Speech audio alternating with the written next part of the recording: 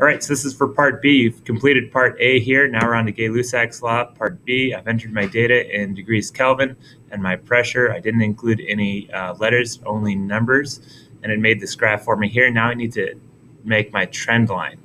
So I'm going to right-click on this graph by clicking with 2 fingers. Go to Advanced Edit, and down at the bottom here, there should be a place to add a trend line. I want a linear trend line. And then I may also want an equation later. So I'm going to click that just because I might want that information. I'm going to hit Update.